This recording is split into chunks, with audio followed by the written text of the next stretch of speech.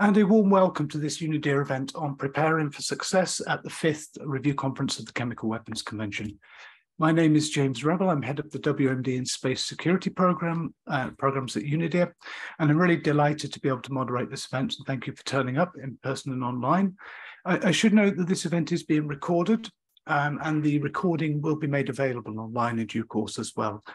There may be more people joining and people leaving, so please do come and go as you need to. I also understand there is a protest, so some people may have been delayed in getting here. A protest, which I should add, is unconnected to this event. I sincerely hope. So to provide a little bit of context to set the scene, the Chemical Weapons Convention Review Conference presents an important opportunity to take stock of the past and to chart a course for the future of the Chemical Weapons Convention at what is an important juncture. We're seeing chemistry advancing, converging and diffusing. We're seeing geostrategic relations that are currently strained. And regrettably, we've seen chemical weapons use on multiple occasions over the last decade. This really makes progress at the Fifth CWC Review Conference important. But in order for progress to happen, we need to make sure that there's preparation in terms of development of substantive ideas, but also making sure there's a shared understanding and expectation around how the review conference process works. It is to this end, really, that we have assembled a report on preparing for success at the Fifth CWC Review Conference, which has been produced by my colleagues over on the other table. The report is intended as a guide for delegates. It provides information on preparations, procedures, documentation, participation in past review conferences. It also provides what we hope is a balanced analysis of some of the salient issues that are likely to emerge at the review conference, as well as some recommendations for consideration by states parties. At this event, we've brought together the authors to elaborate on some of the points in the report, but also hopefully have what we really hope will be an interactive discussion to get questions, comments from others as well. So for this event, we're joined, if I can perhaps start with my colleague by the window, Dr. Alexander Gionis. Alexander is a research fellow in chemical and biological security at the Harvard Sussex programme, based at the Science Policy Research Unit in the University of Sussex. Dr. Gionis completed a PhD on continuity and change in the Organisation for the Prohibition of Chemical Weapons last year, and has previously worked in the Technical Secretariat. Next on my list, I have Ms. Maria Garzon-Meseda. Maria is my colleague at UNIDIR and works as an associate researcher. Prior to joining us, she was a policy fellow at the European University Institute, and prior to that, spent a decade in the Argentine Ministry of Foreign Affairs, working on a range of topics, including the implementation of the Chemical Weapons Convention. Finally, last but not least, if I could draw your attention to Dr. Alexander Keller. He is the CBWNet project leader and network coordinator, as well as a senior researcher at the Berlin office of the Institute for Peace Research and Security Policy at the University of Hamburg. Alexander was formerly a senior policy officer with the OPCW between February 2013 and December 2019. And prior to that, worked as a lecturer and a researcher at the universities of Bradford, Belfast, and Bath. Before turning to our authors, I'm delighted to offer the floor to Ms. Katrina Mace, Foreign and Development Policy Director at the UK Mission to the European Union, and perhaps invite you to provide some opening remarks. So, Katrina, please, the floor and the microphone and the screen. Thanks very much indeed, James. We are very pleased as the UK to have supported the preparation of the UNIDIR report that James has just been speaking about ahead of the Fifth Review Conference of the Chemical Weapons Convention. James has helpfully laid out the rationale for producing the report and the important opportunity that the review conference offers for all states to look back at our collective achievements and, more importantly, to help set the future direction for the organisation. As many of you will know, the backdrop to the last review conference in 2018 was a number of instances of chemical weapons use, including in Salisbury in the United Kingdom. There will be some challenging issues this year too, but we remain committed to working constructively towards the RevCon in May. It is really important that we make the most of the review conference process to discuss our respective priorities and come together to reaffirm our commitment to upholding the convention. Many of us in the room today and online have been actively contributing to the open-ended working group, and we look forward to those discussions continuing. This UNIDIR report brings out some of the key themes 26 years after the entry into force of the Chemical Weapons Convention. Firstly, it reflects on the challenges and the possible scenarios ahead of us at the review conference. The report considers the consequences of these scenarios and possible mitigations. 2, it focuses our attention on reaching a significant milestone, namely achieving the destruction of all declared chemical weapons stockpiles. In this context, we should reflect on how best to implement the verification regime from now on to ensure that we have a regime that is fit for the current demands that we face and the current state of the industry, and ensure that OPCW Secretariat retains its expertise on chemical weapons and their destruction. And thirdly, the report acknowledges the continued threat of chemical weapons use, both by hostile state and non-state actors, and the need to ensure that the OPCW remains ready to respond. Underpinning all of this is the need to understand scientific and technological advances of relevance to the Convention and help all states fully implement its provisions. I'd like to thank the UNIDIR team and the report's authors for their efforts to promote dialogue on disarmament and security. We hope the report helps inform discussions during the review conference, and I look forward to hearing the discussion that will unfold this afternoon as we consider these questions and the report's recommendations. Thank you.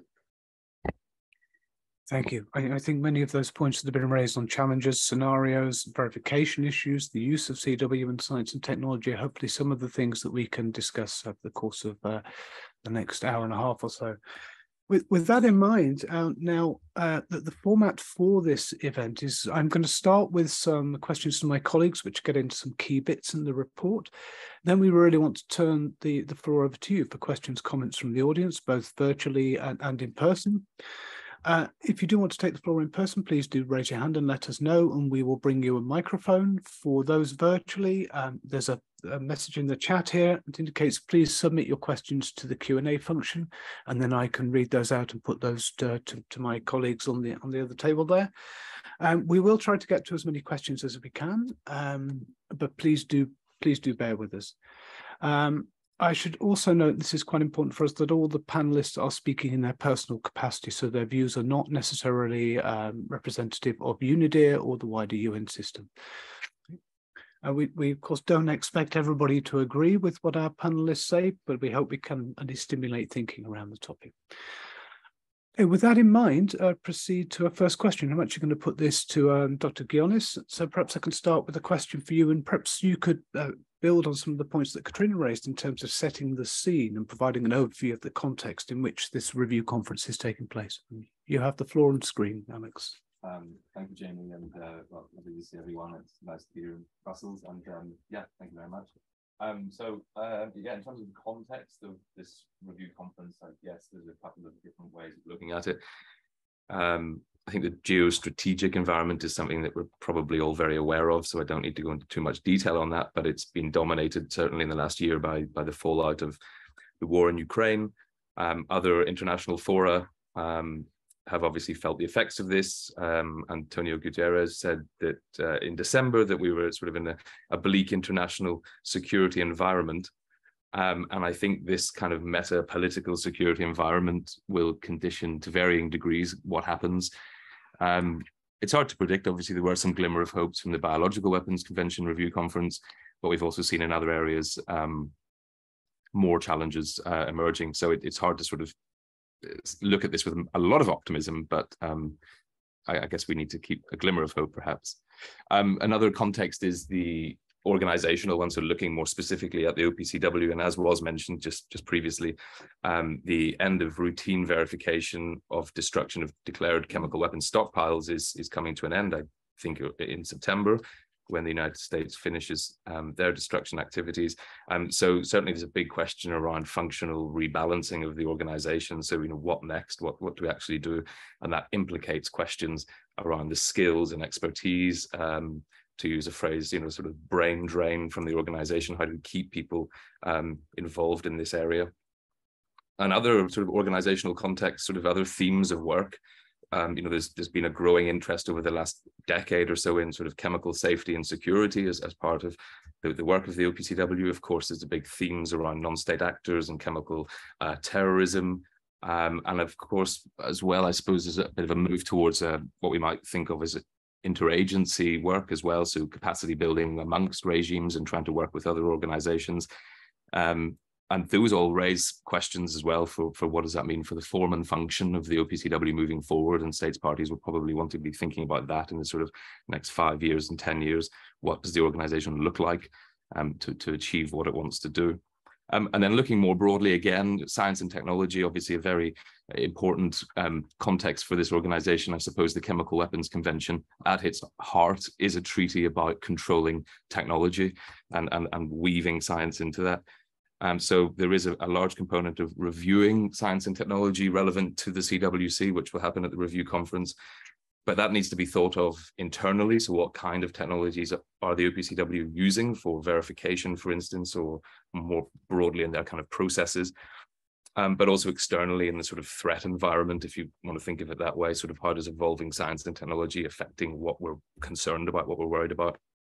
A good example of that, I guess, is benefits and challenges around artificial intelligence. It's very complex to understand the sort of dual use aspects of that. And then I suppose two other sort of final contexts. I mean, there may be more context, but just from a sort of opening comments and the sort of normative or political context. So obviously following reports from the IIT on regard to the use of chemical weapons by Syria, there's a large question hanging over states parties about what we do to strengthen norms, to strengthen implementation, to prevent the use of chemical weapons, but also questions around accountability. So that's also a sort of political context in which this review conference will be happening in. And then just more broadly, even further, this is one review conference. There were 4 previously. The Chemical Weapons Convention is of unlimited length, so we would hope and imagine there will be many more review conferences to come. So I think there's also another context about what contribution to states parties, what contribution do people want to make to this implementation, to this organization, to these kind of norms, to this regime at this moment in time. So I think people need to also all of us need, I think, to keep that in mind. I think that's that's sort of 5 rough areas, but maybe I'll pass back to you, Jamie, on that. Thank you, Alex. I think it's a really useful start, pointing some of the difficulties and challenges, but also there's glimmers of optimism there, I think, in terms of verification technologies, but also the destruction of declared stockpiles, which is a success.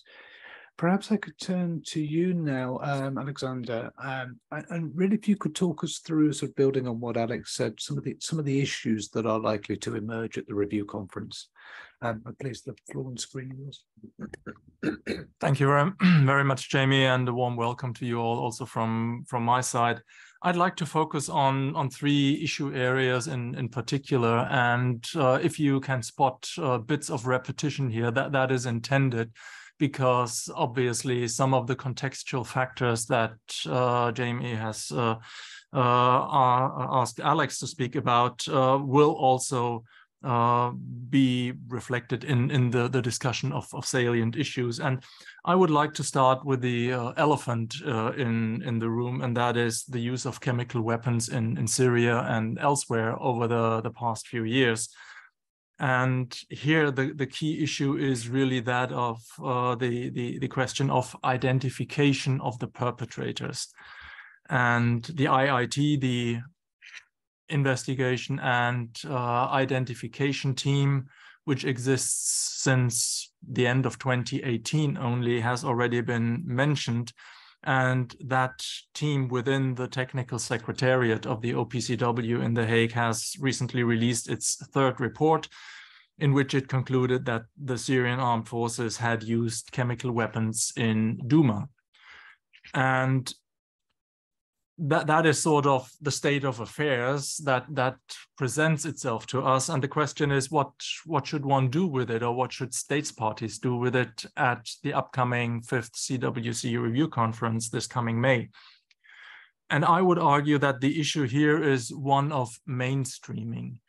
And let me explain that a little bit. There is a view among several of the states parties that the work of the IIT is focused only on the Syrian case. And while that is initially true, that's the raison d'etre so far, that's not the whole story, because if you look at the decision that was taken in the summer of 2018, it provides what I would argue is the foundation for mainstreaming in its paragraphs 19 and 20. Now, these paragraph numbers is probably way more detail than you want to know, but the key thing is that states parties, if they feel the need to ask the technical secretariat for assistance in the investigation of a suspected or alleged use of chemical weapons, can use that decision of 2018 to go back to and say to the technical secretariat, please help us clear this up.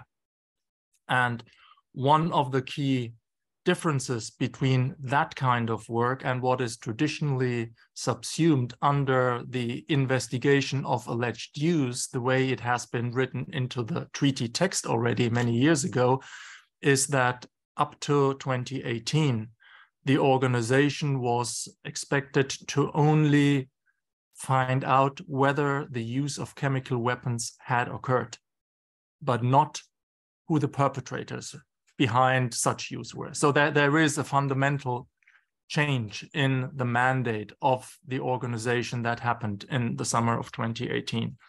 And this change needs to be embedded more firmly in the overall verification work of the organization. And that's why I'm talking about the need to mainstream what this rather small and confined team of the IIT is currently doing for Syria into the larger context of the work of the organization. Now, I'm already talking about verification here, verification of compliance with the non-use norm. There are other elements to the verification system under the Chemical Weapons Convention, which the OPCW oversees and which it will need to continue to work on. There are abandoned chemical weapons, old chemical weapons that continue to surface in different parts of the world. There are 4 holdout states which haven't signed or ratified or acceded to the Chemical Weapons Convention. And 1 or more of those 4 states may at some point in the future join the organization as a possessor state. So there is a clear need for the secretariat of the organization to remain the expertise to deal with such a scenario. And lastly, in the verification context, the industry verification system also remains important. For those of you who don't deal in OPCW matters on a daily basis, you can think of the routine verification activities of the organization basically in 2 parts. One is the chemical weapons related bit, and reference was already made to that by my colleagues. That will come to an end. Declared stockpiles will be completed, their destruction will be completed later this year, but the industry verification bit to create this compliance that nobody among the states parties is misusing industrial facilities to produce clandestinely chemical weapons, that will go on. Again, one of my colleagues mentioned the convention is of unlimited duration, so this industry verification regime will also continue to be implemented as long as the convention is open for business, so to speak. And that because of changes in chemical industry and science and technology advances, this system will need adaptation. Last but certainly not least, I would also talk for a brief moment about international cooperation and assistance activities under the convention.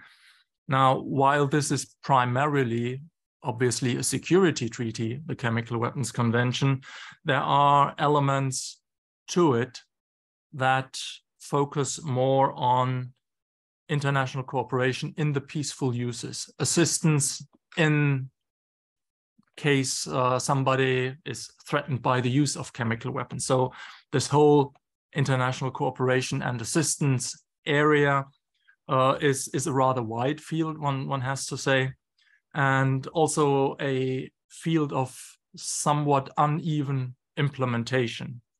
So when you look at, for example, the obligation for states parties to implement the provisions, the obligations under the treaty at the national level, there are still quite a few significant gaps in terms of national implementing legislation and not only having the legislation in place on paper, but then actually following up with implementation activities.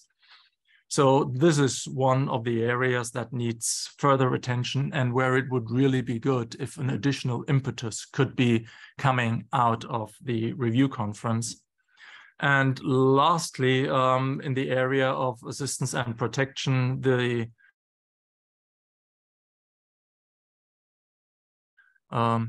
issue has increasingly been focused on the threat of use or the actual use of chemical weapons by non-state actors such as terrorists. And that, again, to pick up sort of one of the key terms that has been floating around in this area, is where we have seen a growth in activities related to chemical safety and security, where the organization in The Hague can play a very useful role in supporting its states parties around the globe.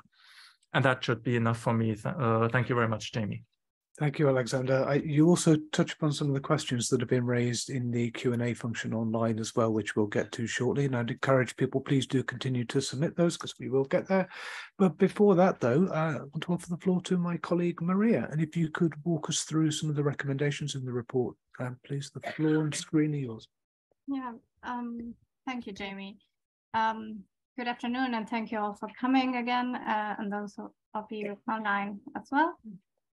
Thank you to my colleagues for that overview, which is in fact very relevant to the recommendations because they are, of course, all linked to these issues that we have been discussing during the previous minutes. So the recommendations we do, there are 10 recommendations, specific recommendations in the report. They're not exhaustive, of course. There are more issues that could have been included, though. So I just wanted to make sure to say that. But in broad terms, these recommendations refer to two issues. So one would be the process of preparations to get to the review conference. And the other set would be on specific topics or issues that we, as we just heard, we think are relevant, that could be productive to be discussed or could be relevant or are relevant to be discussed. So I'm not going to go into detail into all of this, but provide an overview and hopefully tying together some of the issues that we have discussed. So this review conference is actually shorter than the ones we had before. So it will only be 5 working days.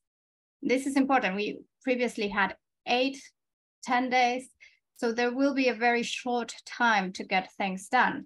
So our first recommendation is to start preparations as early as possible.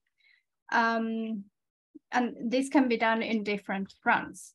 So states have, of course, their internal preparations, all of the consultations that they need to make within their agencies, within the different stakeholders in their country, to gather the information, gather their positions, and take that forward. Apart from that, there's preparation needed, of course, within the office holders of the review conference and the technical secretariat.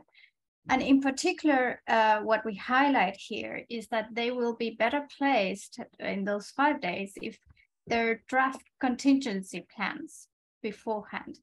So it's important to kind of map what will be the procedural issues that might come up and also the substantive issues that might come up, and what are the linkages between the issues that will be done.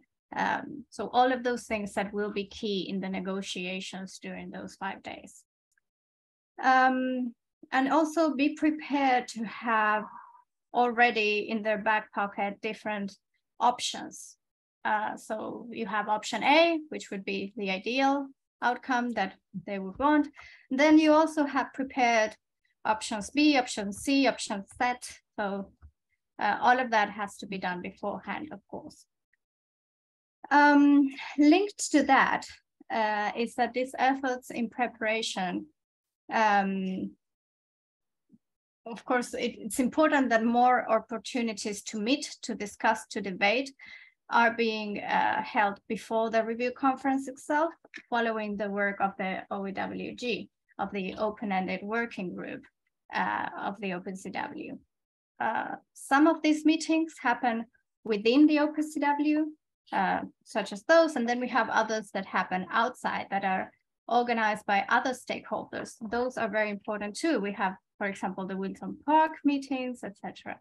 We also heard one of the recommendations is actually that an ambassadorial retreat would be very helpful in having those discussions and gathering inputs and drafting a way forward. And this is actually something that is going to happen. So that's a good thing. In all of these meetings, one of the things that we highlight is that it's important to have the voices of all states parties heard. So all of these meetings aiming to be as open and inclusive as possible.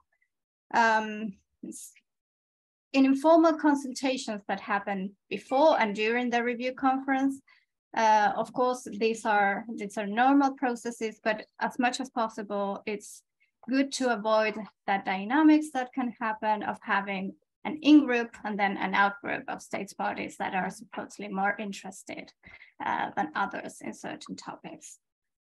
In that regard of inclusion, we think that also moving forward in the next intersessional process, it would be good to strengthen this process, but perhaps adopting more hybrid options for meetings. This has already been implemented, of course, we've all been through COVID-19. So the Scientific Advisory Board of the organization and also the open-ended working group, the OEWG, have had hybrid meetings. So taking this forward would be beneficial to involve more voices from all over the world that otherwise might have it difficult to be involved in meetings in person in The Hague due to financial or time constraints, etc. As I said, there are another set of recommendations that touch upon specific topics. I'm not going to go into detail about those because we just heard them, but basically it's the strengthening of links with industry and civil society. Proper, effective implementation of the convention cannot be done without them. International cooperation and assistance, of course, as a key aspect to be discussed, and the importance of safety and security issues to drive consensus perhaps in that area.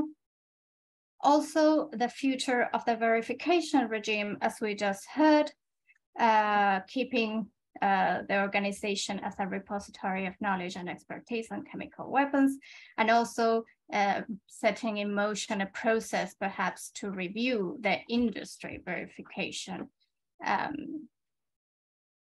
Other topics that we highlight have to do more with organizational issues.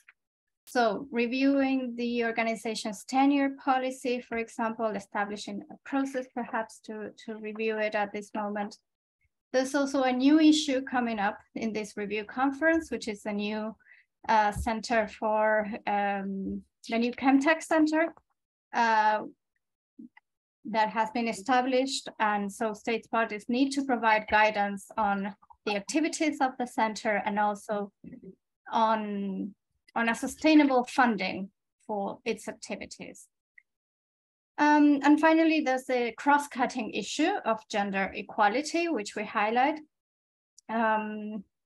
So supporting gender equality in technical and policy discussions, keeping in mind gender equality in the configuration of the delegations to the conference, of course, and in the conference itself, supporting the initiatives that combat gender stereotypes, that promote diversity, and also particularly developing assistance programs that have gender perspectives embedded within them. So to close, I would say, of course, we call this report Preparing for Success at the Conference. So we might want to think about what success means. It might take different forms. You would have an ideal outcome, but then success can also take different forms, and it will mean different things to different people, to different delegations. I want to say that the lack of consensus in this within the CWC, within the OPCW, is not a new problem. So perhaps positive outcomes can look different than a consensus. Well, this is what we want to strive for. In this report, we present different options, different potential outcomes of the review conference. And one of them, the outcome number 3, it states that it's possible for states parties perhaps to provide guidance on specific issues that might be relevant in the next 5 years for the convention and the organization. So I'll leave it to that and hand over back to you, Jamie. Okay, thank you, Maria. I think, excuse me. Sorry, it was encouraging to hear yesterday that some of these preparatory activities are already going ahead. So I think that was good. And just a note on the gender issue as well. The gender and sort of equality and meaningful agency and participation, I think, is one key aspect of that. I think something else worth keeping in mind is that a chemical weapons attack is going to be pretty awful for all those on the receiving end of a chemical weapon, without a doubt.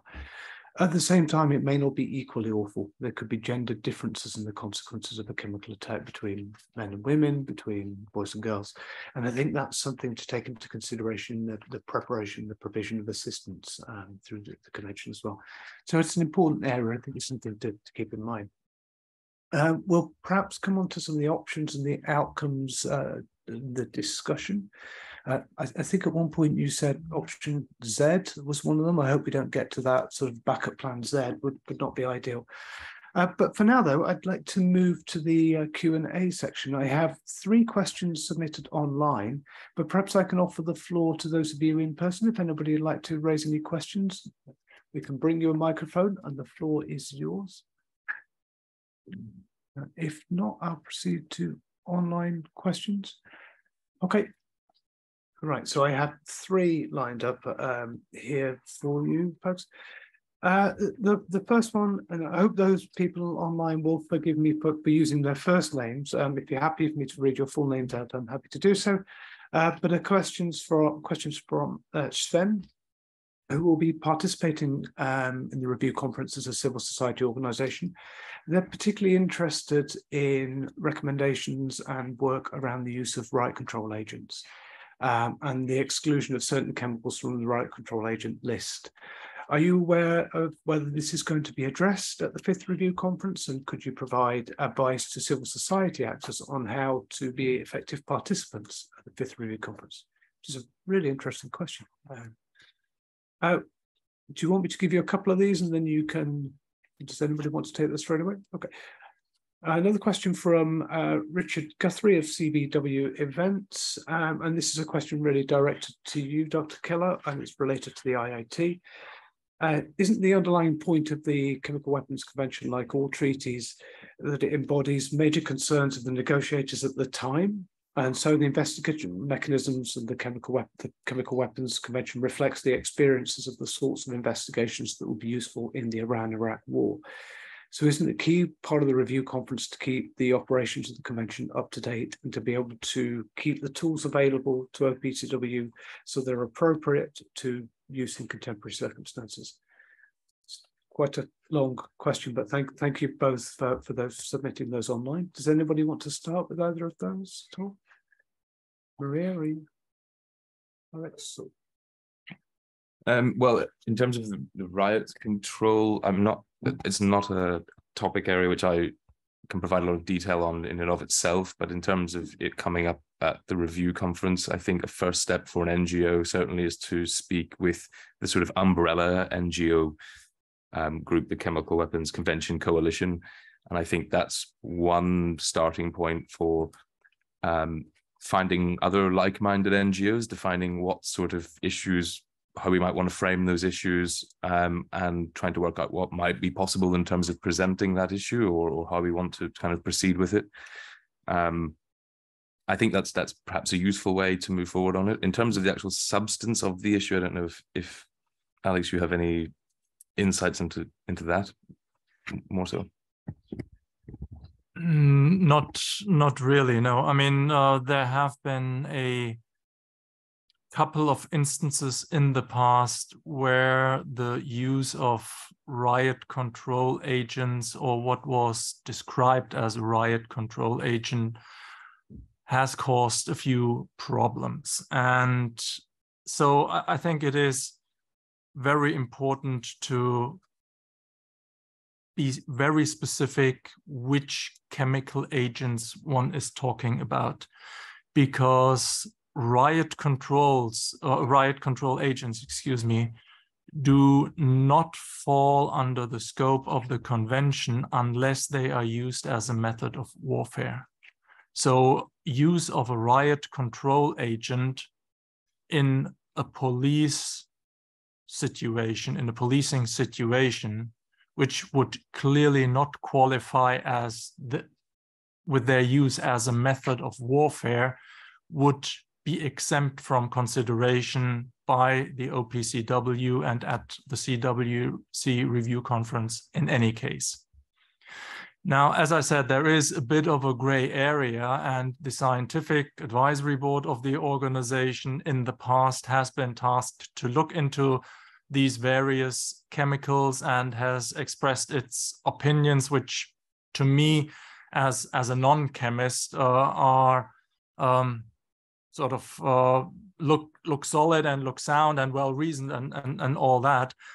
But getting these then translated into political activities at the level of the organization or the states parties is sort of then a next step that will need to be taken. And what might be useful for the person raising the question is to look at the decision that was taken at one of the more recent regular sessions of the Conference of States Parties concerning so-called CNS, central nervous system acting chemicals, and the understanding, the interpretation of the provisions of the Chemical Weapons Convention that states parties have expressed in that particular decision. Again, this is not looking at riot control agents specifically, but it is a related class of chemical agents, and it is a bit of a sort of a gray area, and we're really sort of looking into chemical compounds here, which are at the margins of the major concern, or the major known chemical warfare agents that have been produced in large numbers during the Cold War mostly, and which over the past 25 years have almost completely now been destroyed under international verification. So this question about RCAs is important, but it is not concerning the core business of the organization if you look at the past 25 years of treaty implementation. Now, as I have the floor, shall I just continue on with the IIT question, which our dear colleague Richard Guthrie was so kind to raise? He's absolutely right that any treaty reflects the concerns of the negotiators at the time of negotiation. However, I think it would be a completely wrong conclusion, and I'm not saying that Richard is drawing this conclusion, far from it, to say that as science and technology, as the geopolitical context moves on and changes over time, that treaty becomes irrelevant. And I would like to make one sort of general argument why that would be a faulty assumption, and also come back to a specific point I've already mentioned. The generic argument is that the Chemical Weapons Convention in its Article 2 contains what many people refer to as the general purpose criterion. So the prohibition of chemical weapons in this treaty works roughly along the lines that all toxic chemicals are prohibited. Now that would be a bit going a bit too far if we would end here. So it then starts to make exemptions from this general prohibition of the use of toxic chemicals. First of all, it has to be toxic chemicals that are used to harm, to permanently incapacitate, or to kill humans or animals. And also certain types of activities in industry, in pharmacy, in other areas are also exempt. But the general prohibition, the scope is extremely broad, and it is of unlimited duration. So it is a generic prohibition, and then the drafters of the treaty, because they wouldn't know what the future will hold in terms of industry developments, in terms of S&T developments, in terms of future use scenarios for toxic chemical agents, they wrote into Article 2 of this treaty this clause, which is referred to as the general purpose criterion, which says all toxic chemicals are prohibited unless unless they are exempt in Article 6, which is sort of the permitted uses clause. And if they are used or produced in types and quantities that have a justification, let's say for prophylactic purposes, because defenses against chemical weapons, of course, are permitted under the treaty. No state would sign up to a treaty that would prohibit itself from defending against chemical weapons. So there is this very broad scope, this very generic prohibition of toxic chemicals whenever they are intended to harm, incapacitate, or kill humans or animals. And there is updating the implementation, which was sort of the core of the question really, is going on. It is going on in small incremental bits during the implementation of the treaty. It has been going on for the past 25 years. And a more significant, a more easily visible update is the decision of the summer of 2018 that I have already referred to in my introductory remarks. In the olden days, so to speak, when the CWC was negotiated, the assumption was interstate warfare, Cold War type scenarios, huge arsenals of chemical weapons being available to the warring state parties. And so the question of identifying a potential perpetrator simply didn't enter the minds of the negotiators, because the assumption in the context of the East-West conflict, the Cold War was, well, it will be pretty obvious who the user of a toxic chemical on such a large scale on the battlefield would have been. But with the changing use scenarios over time, the advent of assassinations with toxic chemical compounds, the advent of chemical terrorism, clearly the use scenarios have changed over time. And so this question of whodunit actually became relevant, because the use is much smaller scale and the actors involved are much less clearly visible than the assumptions of the negotiators were in the olden days. So yes, the person asking the question is perfectly right. Implementation needs to be updated, but that is happening. So I think we're in both on the generic prohibition level, but also in terms of actual implementation, we're actually in fairly good shape, provided that this new obligation to identify can be maintained and can be mainstreamed, as I was arguing earlier, into the standard modus of operation of the organization.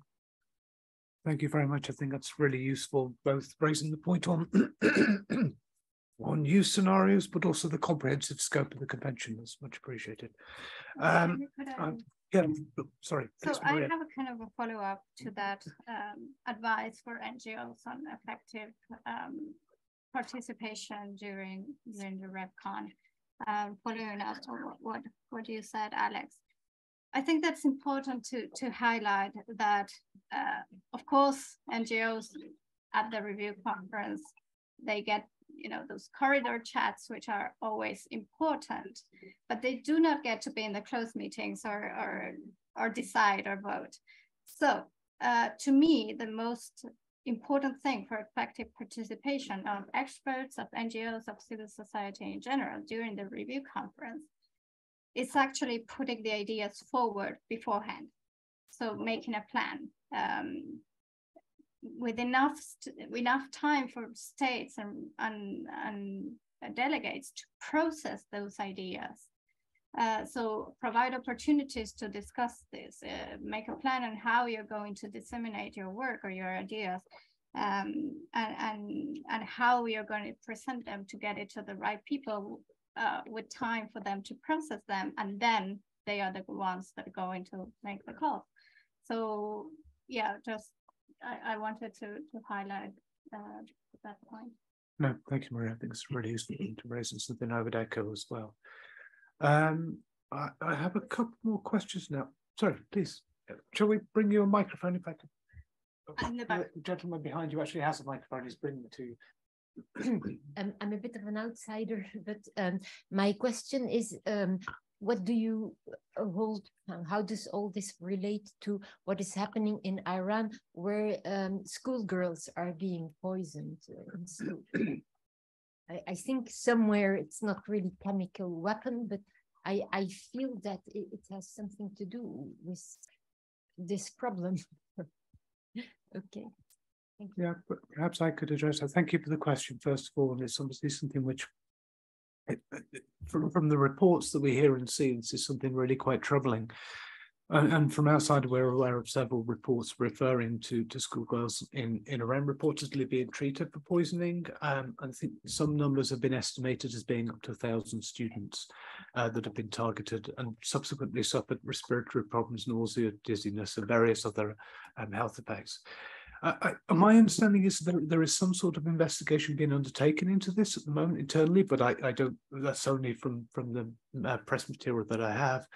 And there's obviously a lot of speculation around what's happening and who's responsible. And if this, to try and make sense of it, I think just before handing the floor to my colleagues, I would note that from our side, it's very hard to draw any firm conclusions on the basis of the information that is available to us, and I suspect to many other states as well, if I don't speak for states. What we can say, I think, this, we collectively on this panel, and I suspect in this room, would strongly condemn the use of chemical weapons by anybody at any time. And I hope we can find ways to hold anybody responsible, if that is the case, but accountable for the use of these weapons. At the same time, it's really kind of a difficult situation because there is a real lack of information, I think, that is that we can use for this. But thank you for raising it. I think it's a really important question. Gender issue, not here. Yeah. No, thank you for raising it. It's important. I don't know whether anybody would like to add. Alexander, please. Yes, just perhaps to add, it's more like a footnote to add from the perspective of the OPCW, of which I was a staff member until a few years ago. But I just want to make clear, I'm not speaking on behalf of the organization. As Jamie said at the outset, we're all here in our personal capacity. But also when I was there, reports like the ones you have now referred to about these poisonings from time to time have popped up, and the question also in my personal environment, friends and family have asked me, why isn't your organization doing more, or why isn't your organization doing anything in that regard that we are aware of? And I think that there are two parts to the answer of that question. One is, I think we can all rest assured that the OPCW Technical Secretariat is closely monitoring this situation and these reports. But if you recall, I mentioned investigations of alleged use in an earlier comment I made. It is not that this organization can go around like a policeman and say, oh, we've heard something is wrong here and we'll investigate now. This is not how the system has been set up. It is always down to one or more states parties to ask the organization to become active. And this can take a number of forms. If you think back a few years to the Salisbury poisoning, that you all will be aware of, The form this took back then was that the British government asked the organization, could you please dispatch a technical assistance visit to confirm or disconfirm what we think we have found out. There is also, if somebody concludes that, and I'm not talking about the Iran case now in particular, but more generically, that something is going amiss, that somebody has used chemical warfare agents somewhere, a investigation of alleged use can be brought to the organization, and then the Director General of the OPCW needs to start a process rolling that is clearly spelled out. But the OPCW and its technical secretariat, that's not like the sheriff in a Wild West situation that one could imagine, that can become active on its own motivation. So there needs to be a trigger that always comes from one of the 193 states parties for the Secretariat to support and to assist or to investigate. Thank you. Thank you, Alexander. Did anybody else wish to take the floor, please, madam? I believe it's, if we could bring, I believe it's Anita at the microphone, please. Thank you very much. My name is Aristi Bonaldi. I'm a journalist, and I would like to know if there is any sanction that will be implemented if anything really duly checked has been revealed. And in such case, what would be the sanction, if any, and who would be implementing the sanction?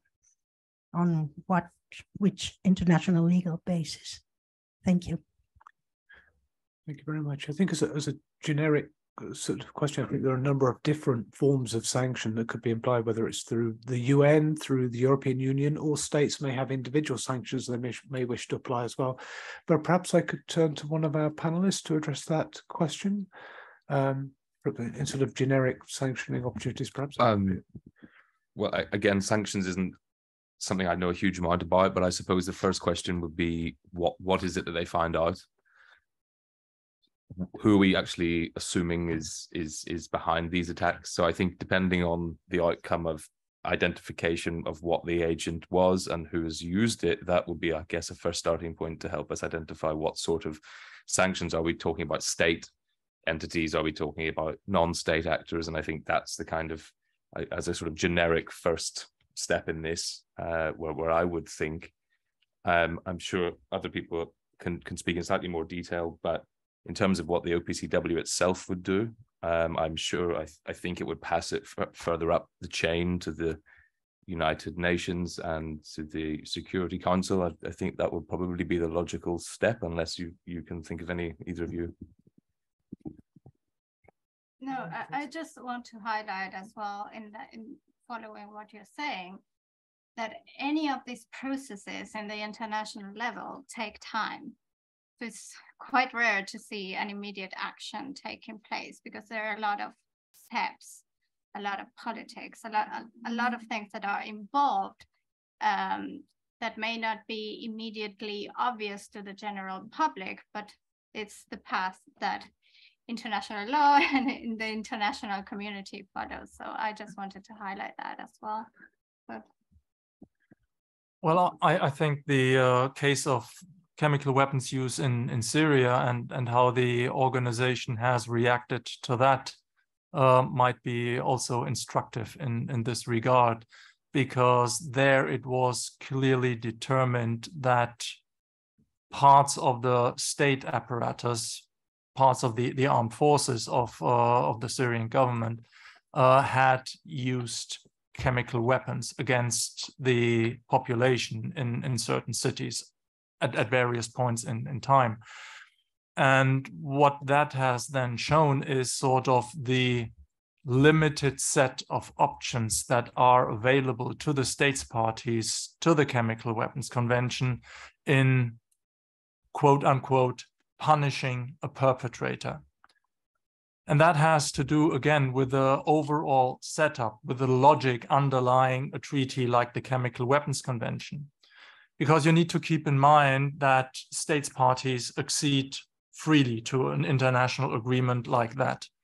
So they do this usually because they expect everybody else to comply with the rules and the obligations that are written down in this treaty, as they are themselves expected to have national implementing legislation, to allow inspections if they have certain types of chemical industry facilities, and all the other obligations that go along with treaty membership and membership in an organization like the OPCW.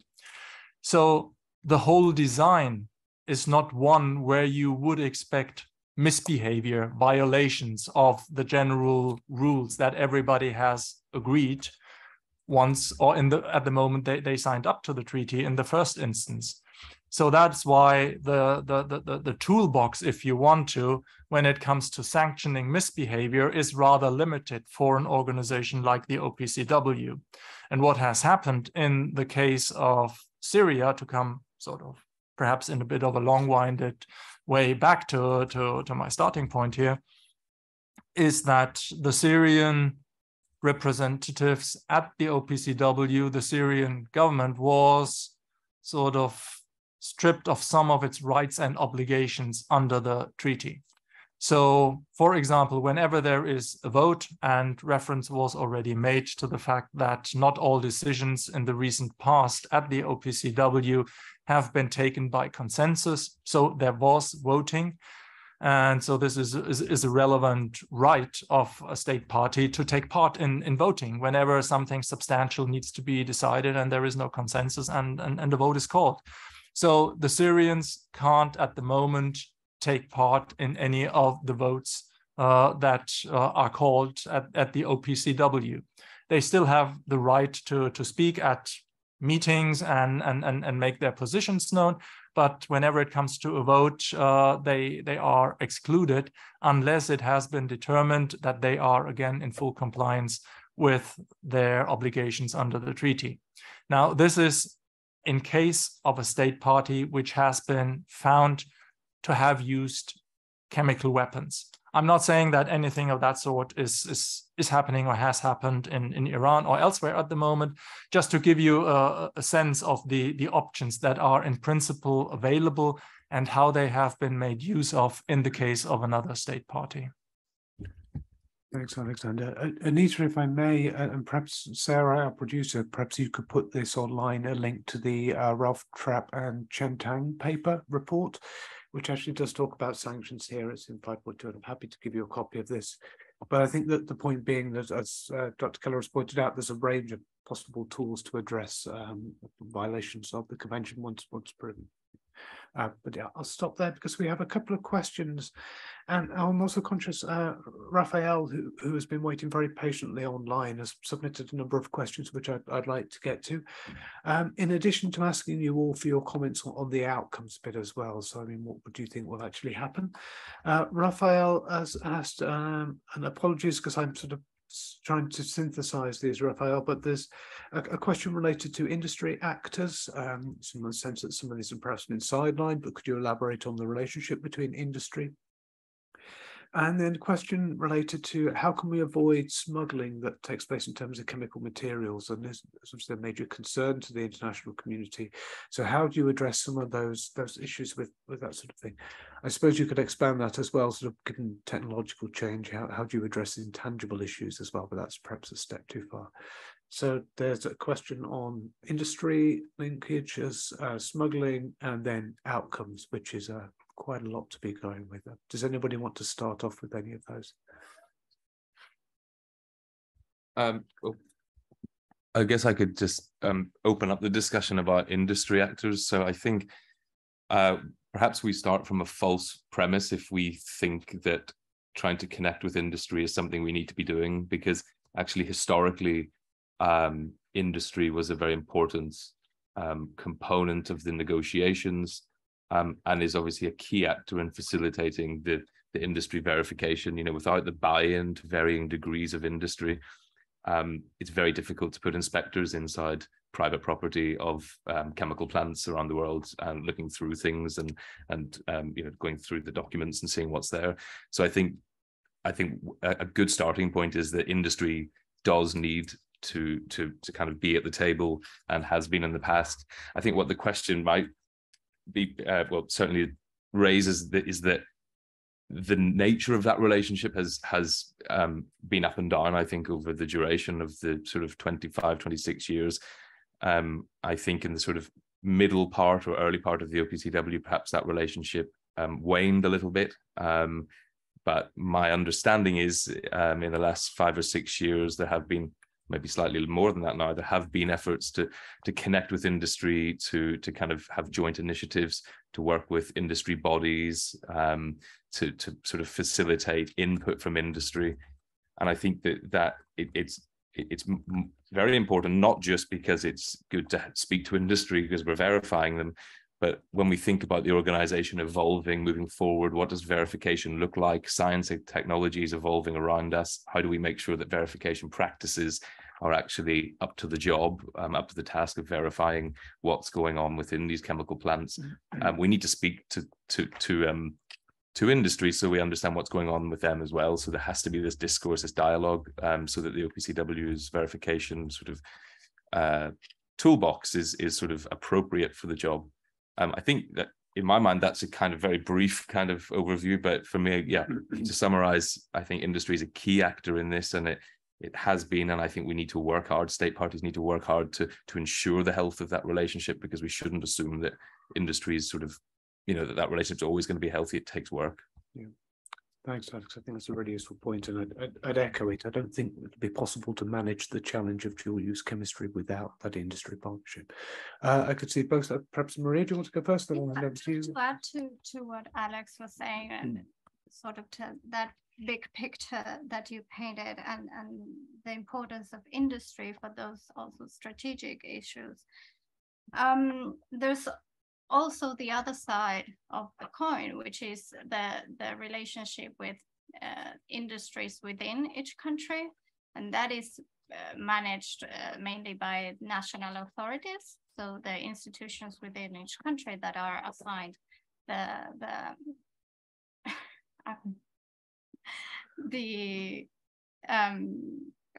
they're managing the convention issues within each country. So I think that having worked in the national authority and speaking from that experience, the relationship with industry, it's very important, because as Alex said, they are the ones opening the doors to the verification.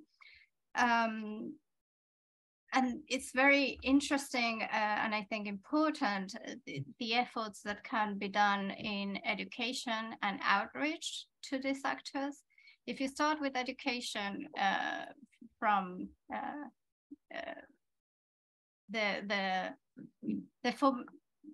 these professionals form themselves in university, then they go to work in industries. They know about the convention. They have at least an idea that this exists, which is not always the case.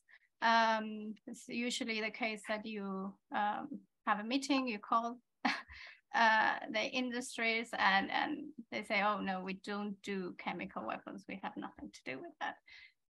And that of course is false, because they have everything to do with that. As Jamie said, the challenges of dual use and other challenges, they have a lot to do with that. So education and outreach efforts that are made not only by the organization, but also by the national authorities within each country are crucial in engaging the industry actors in that regard. Thanks, Maria. I think that's a really useful point. Thank you for raising. And I think education and outreach more generally, including to academia, I think is something where there's been quite a lot of work done on the development of codes of conduct and things. It's been a sort of push in this area, which is really useful, but I think still an area where more and more sustainable work will need to continue. Alexander, there was a couple of questions I think I had on my list. Industry, smuggling, outcomes. If you want to take any of those, or anybody else wants to follow up. If people do have other questions, please do let me know. And similarly online, please do submit your questions and we'll try and get to those. Please, Alexander. Yes, thank you. Just perhaps a tiny addition to the relationship between industry and OPCW. And Alex already mentioned that this had its up and downs, but over the past few years, the relationship, I would say, has been fairly stable. And more formalized, there is what I think is called a Chemical Industry Coordination Group, CICG, that is meeting regularly once or twice a year under the purview of the Executive Council of the organization. There are regular industry cluster meetings. So industry representatives are regularly involved and are regularly exchanging views with the OPCW leadership, with OPCW staff, with state party representatives. And that concerns not only the chemical producers, but also the Chemical Trade Association, which has also been brought into the fold, so to speak.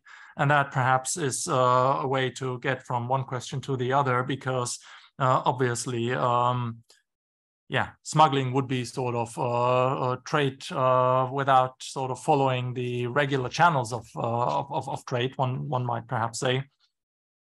And here the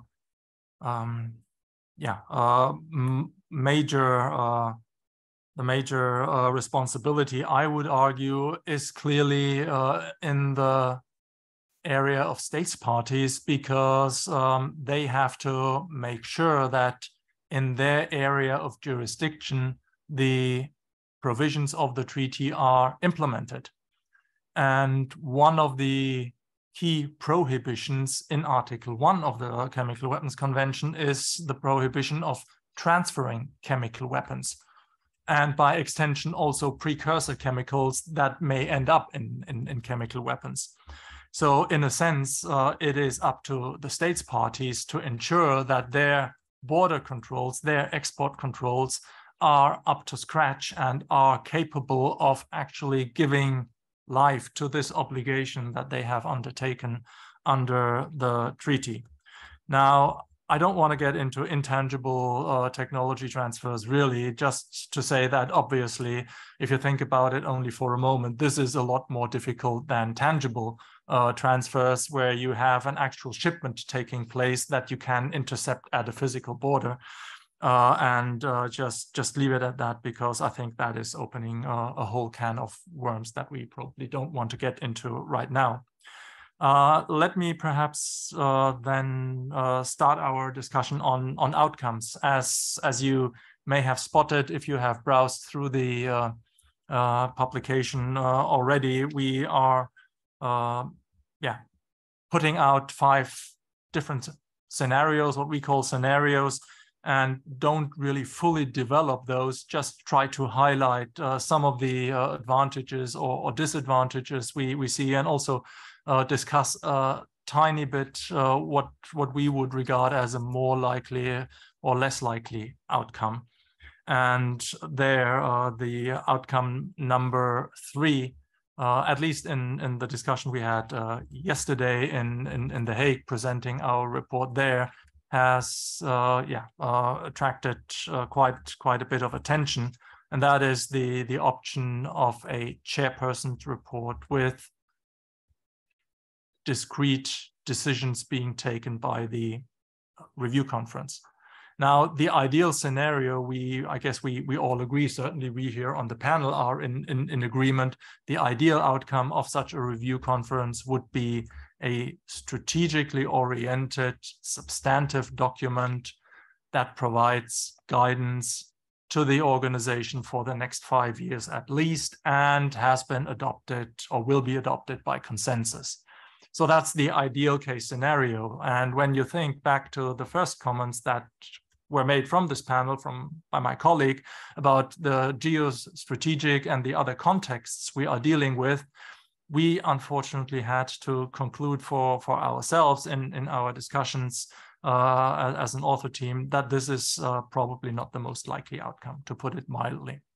And so we were wondering whether a replay of the outcome of the previous review conference, which is a chairperson's report, combined with decisions on specific areas which are clearly self-contained issues in their own right. Something like the agreement that exists on fighting non-state actor use of chemical weapons by terrorist groups or terrorist actors, or the need to have strategic guidance and a solid funding for the new Center for Chemistry and Technology, the Chemtech Center that has been mentioned. Whether issues like those, if our suspicion is correct that an overall consensus on the interpretation of the past 5 years and an outlook for the next 5 years cannot be achieved, whether that might be a viable option to gain as much from this upcoming review conference as one possibly can. Because if you have just a chairperson's report, as we had at RC4, that can reflect the discussions that took place. But it, in a way, is just the interpretation of or the view of the chairperson of the review conference. It is not a clear guidance given by all states parties on any particular issue. And so as a compromise solution, we were just wondering, and well, we actually have thrown this into the debate with our publication for states parties and outside observers, perhaps to give this option a bit more thought, because we felt that this might be a better solution than either a watered down version of the text, which everybody can live with as an outcome document, but which then might be devoid or largely devoid of meaningful substance, not providing enough strategic guidance, or to try to retain a substantive document and vote on it. And the feedback we've gotten so far doesn't suggest that anybody in The Hague is really interested in voting on an outcome document. So we have this in there as one of the less desirable options, but quite clearly, we haven't encountered anybody so far who has strongly advocated voting, to put it that way. Thank you, Alexander. The point on division of labour between the OPCW and states, I think, is really important, as well as the outcome 3 and the discussion around that. I'd be interested to get people's views on that online or in person on that. But I think also, Alex, did you want to take the floor, or Maria, did you want to follow up on that? I was actually talking about industry still, but you've moved on rapidly. Sorry but about that. No, I mean, maybe it is just worth saying what I was going to say, which was only just a very brief point. But when we're talking about industry, I was talking about the engagement with the organization, but I think it's also really important to remember that to take a bigger picture on industry, that when we think about what the OPCW is doing at the moment, what sort of work it's doing, questions around chemical safety and security, questions around guarding against non-state actors and chemical terrorism. You mentioned the sort of broader scope of what a chemical weapon is. It's not just these kind of traditional concepts of sarin or Cold War sort of nerve agents. It can be any chemical. So thinking about toxic industrial chemicals, chlorine, things like this, industry is very much part of this story. So there's the kind of question around the sort of politics of it and how they're engaging with the OPCW, but there's also the broader thing that these are actors which need to be engaged, because if we are going to roll back on chemical terrorism, non-state actors, improving security around industry and trade, industry is key in this, so we ignore them at our peril. That's what I was going to say. Now I've forgotten what you wanted me to talk about. No, that's fine. You said it now anyway. That's the sorry, just about the outcome 3. I think there's also a key pointer which is maybe different from when we think of the Biological Weapons Convention. The OPCW, the Chemical Weapons Convention, we have a 500-person organization which is doing day-to-day work. When we think of the BWC, this is very different. It's a very small IS implementation support unit with, the tasks are not comparable.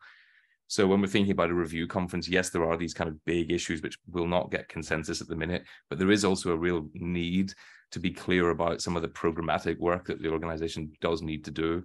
So after the review conference, the technical secretariat will continue doing their work, but having some guidance on very discrete issues, which hopefully could build some consensus.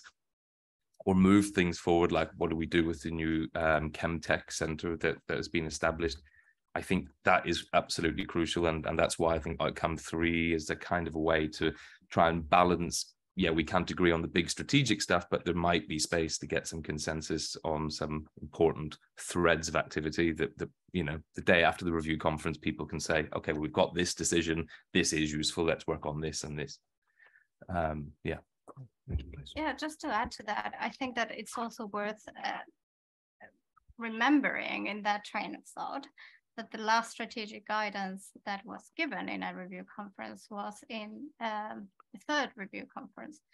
So if we don't get anything, or if we have kind of the same outcome that in the 4th review conference, we would have like 15 years of states parties not being able to offer strategic guidance for the future of the organization. And a lot has changed in 15 years already, and will continue to change. So I think that is very important to keep in mind. And just regarding this outcome 3 that we proposed, that you both mentioned, I think also it's a good balance between a conservative outcome that has already happened and sort of thinking outside the box of new things that could be added to that, that might be helpful in providing strategic guidance, as I said before. But ultimately, of course, it's up to states to come up with whatever solution works best for them. Not possible to decide in 5 days. So this needs to be discussed beforehand.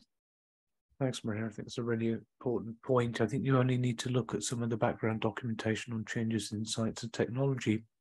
And there is a report by the Scientific Advisory Board on this topic. But looking through that, the changes in terms of the risks, but also the opportunities, I think that alone does require that sort of strategic guidance, I think, for moving forward with some of these issues. I'm conscious of the time. Did anybody else here wish to take the floor at all? If not, I have one final question I put to my colleagues on the panel. I can't see anybody. I can't see anything within the questions online. So perhaps I can ask you, for you, sort of 1 or 2 minutes, if you were to meet a chemical weapons convention focused genie offering you one wish. It's perhaps quite the most disappointing form of genie to meet, but nonetheless, a genie offering you one wish, what would it be? Perhaps I can start with you, Alex. Can we start the other way around? Yeah. Yeah, I can go ahead. I think that I don't know about the genie itself, but what I would want, or the message that perhaps this publication was meant to give, is that in order to get some sort of outcome that is relevant, you need to prepare for that success. So we do hope that this publication helps smaller delegations or delegates that have too many things on their plate to be better prepared for the review conference in a couple of months. And just keeping in mind that preparations are key for any success, and that states parties will need to think about what are the key issues that they think are important in taking forward, that they would want to have outcomes and provide strategic guidance for the future of the organization on.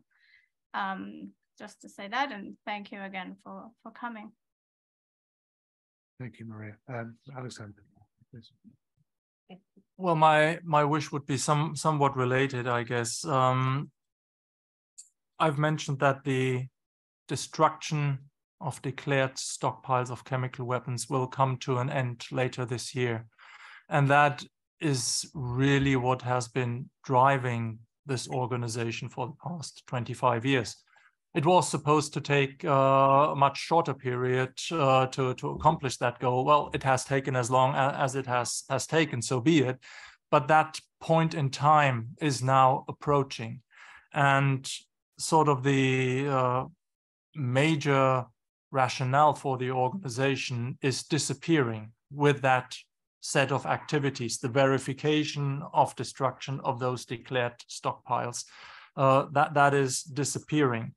And there was an effort made that started a few years ago already to come up with a new unifying concept. And that was labeled preventing the re-emergence, which is only logical. Once you have destroyed all known chemical weapons, what you want to do with a convention that is of unlimited duration, you want to prevent the re-emergence of the weapons you have just finished destroying. So in a way, that is not sort of too much out of sort of the ordinary to come up with that idea, I would argue. And that thought, that body of work that went into that, I find, unfortunately, has been lost sight of a little bit. But no other unifying concept has emerged that I could point to. So if I had a CWC genie at my disposal, I would try to suggest that this genie plants the idea in people's minds to perhaps have another look at this concept of preventing the re-emergence and whether it might be useful to galvanize support for a unified strategic vision for the organization to move forward. And with that, now it's your turn. Basically what they said. No, I think what is important is it does build on that. It's I think states parties need to take some time to think about what they actually want the OPCW to be doing. And to go further on that, there needs to be some open, honest, transparent reflections on the way in which the Technical Secretariat pursues the tasks it has to in terms of implementing that. So I would like further discussion on questions around tenure, on gender, on geographic representation, on how the Technical Secretariat itself can be as efficient and effective as possible. And there needs to be some creativity in that, because the challenges that we'll face are starting to emerge, you know, as was raised by some questions in the back of the room, you know, with Iran. There's a lot of stuff we don't know, and this is perhaps potentially a kind of future we're moving into where information is unclear, it's difficult, we don't know how to move forward on these things.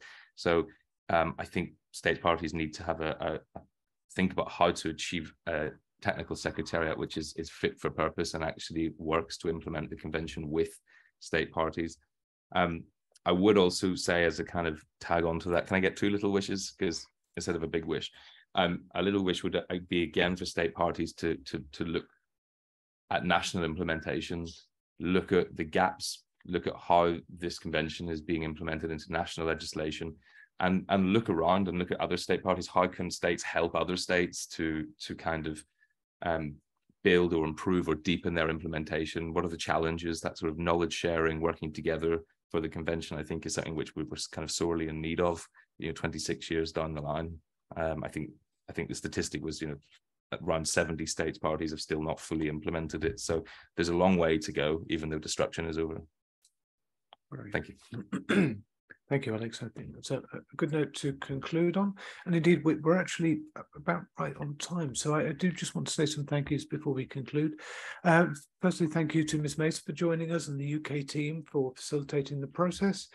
I should point out that we want to thank all our funders for the work we do at UNIDIR. In the case of this specific project, we'd like to extend our gratitude to the UK Foreign, Commonwealth and Development Office for providing support for the project, the report and the events.